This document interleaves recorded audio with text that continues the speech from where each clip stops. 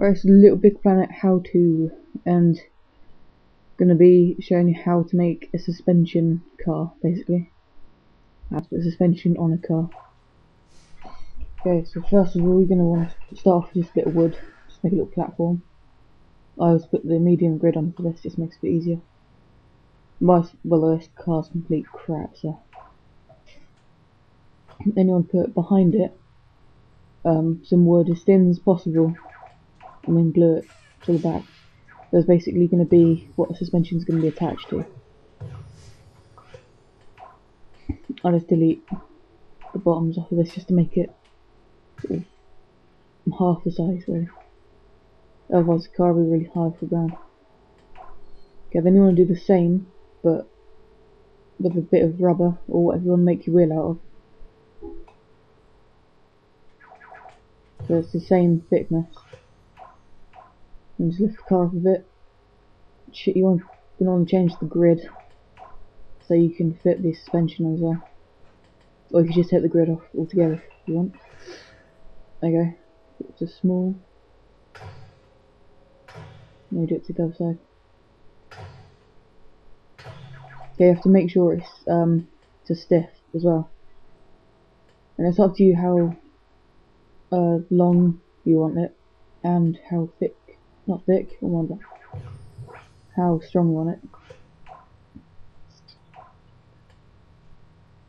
So basically it depends on how heavy the car is as well, because if it's really heavy you're going to want up to like 10 strength.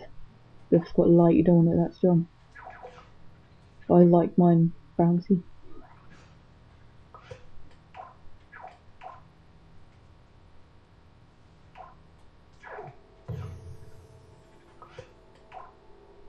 So then we want to actually create the wheel itself. And you want to make it a little bit bigger than the rubber you put behind, so the bit behind doesn't drag along the floor when you're moving along. You might not move at all if you don't. So.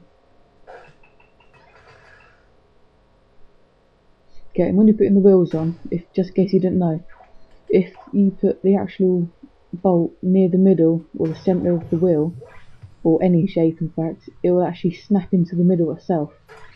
So I see some cars that people make and the wheels are like all over the place sort of thing.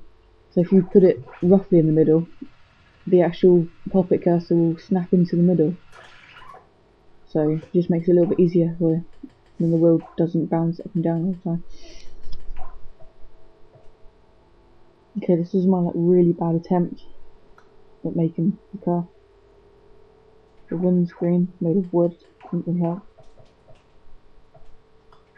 Okay, right, then you want to have some kind of sponge. I've used polystyrene for this. Basically anything you can grab onto. So then you put the grab switch onto it and then attach it to the actual motorboat itself. And then you can basically make it move. Again, I'll just speed this bit up.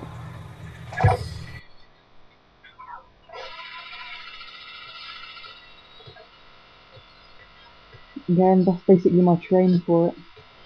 Just showing you how you use the suspension and what's it like basically. Alright, so thanks for watching. Rate, comment and subscribe.